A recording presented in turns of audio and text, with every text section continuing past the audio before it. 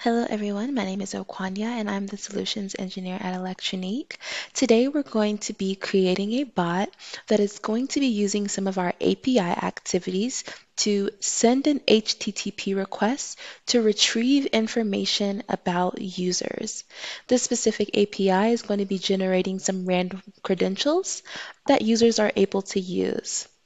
Once we generate those credentials from the HTTP request, I'm then going to be showing you guys how to go in to extract specific data from the JSON format that is retrieved from the API activity.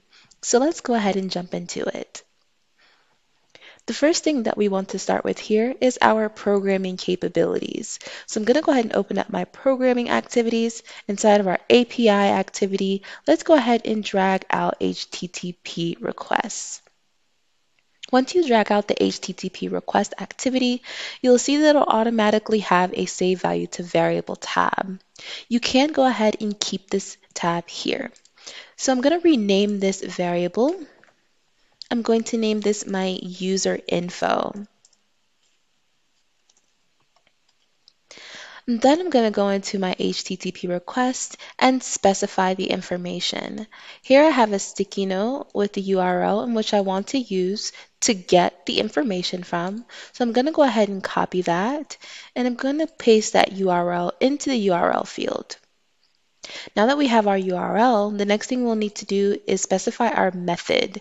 Since we want to pull and retrieve information back from this website, we're going to go ahead and hit get. Now that we've specified those parameters, we can go ahead and run this workflow to see the format in which the information is retrieved. So let's go ahead and run this now.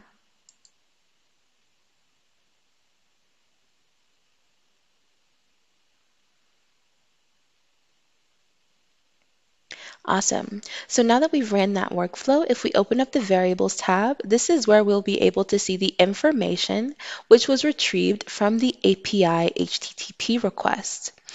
This format will be supplied in a JSON format. So to extract the data, you would need to go in and specify what elements from this data you would like to pull. In this case, I'm going to be specifying the email, the login information being the unique user ID, the username, and also the password. So let's go ahead and start specifying that information. I'm going to continue to use my user info as a reference to ensure that we are pulling back the right information. So let's get started. The next thing we would need to do here inside of our general activities, we'll go ahead into our logic tools and pull out assign value to variable. That one will be for our email.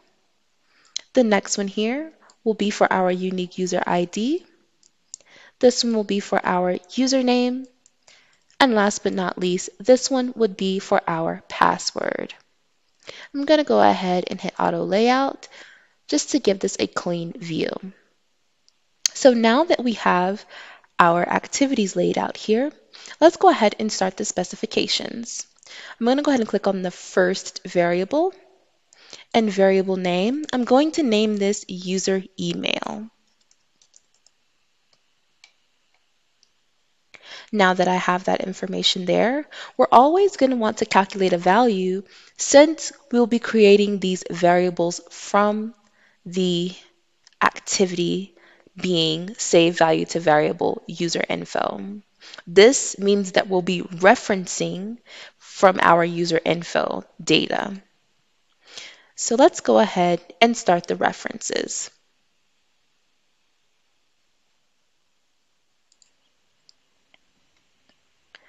Inside this field, I'm going to go ahead and start inputting user info because that is the main piece of information which we'll be dissecting from.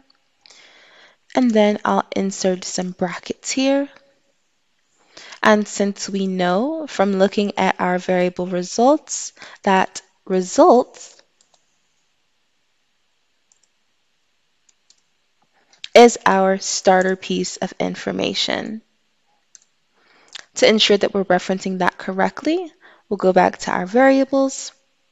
Inside of user info, and we can see here that results is the start of this information. So since we're not necessarily looking to pull information from this specific area, I'm going to go ahead and specify 0 being my next item. So I would go back here, ensure that we're in calculate a value, and then in brackets put 0. The next part of my brackets here, I'll specify the information which I want to pull. This will be email.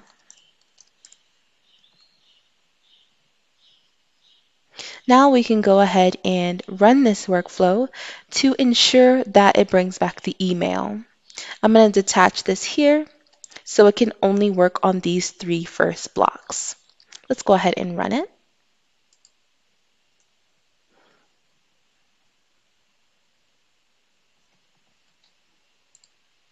And we can see here that it populated that user email successfully. So now we can go ahead and work on the next block.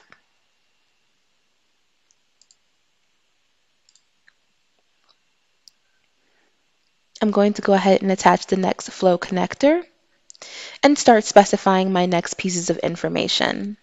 As we know, this one here is going to be used for our unique user ID. So again, we're going to be referencing from the user info, ensuring that we're calculating a value. And I'm going to name this user UUID for unique ID and specify user info.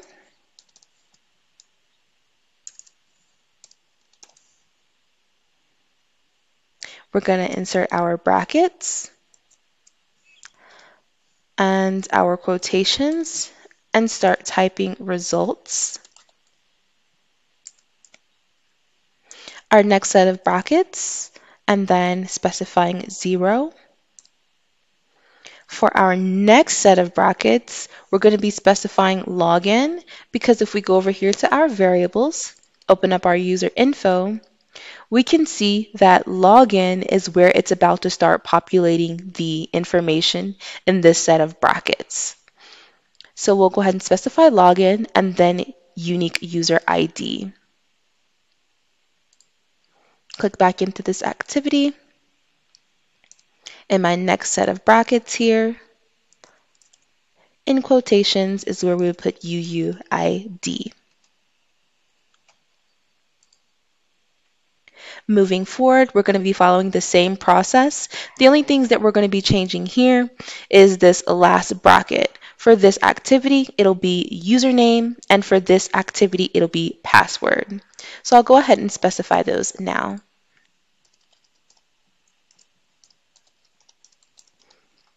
Username, and start with our identification, user info, brackets, quotations, results, another set of brackets, 0, another set of brackets, in quotations, login because it's found within that bracket, and then in our next set of quotations here and brackets, we'll be specifying username.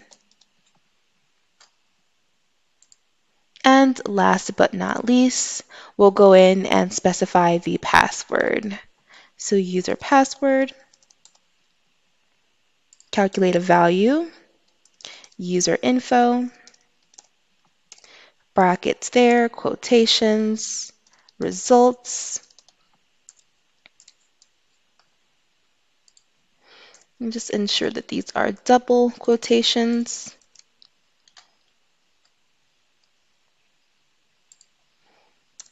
Brackets 0, brackets, quotations, login, and our last set of brackets, quotations, password. Now that we have the information identified, we should now be able to pull all of that information back into the variables tab. And each one of these variables should be populated. Let's go ahead and run that workflow now.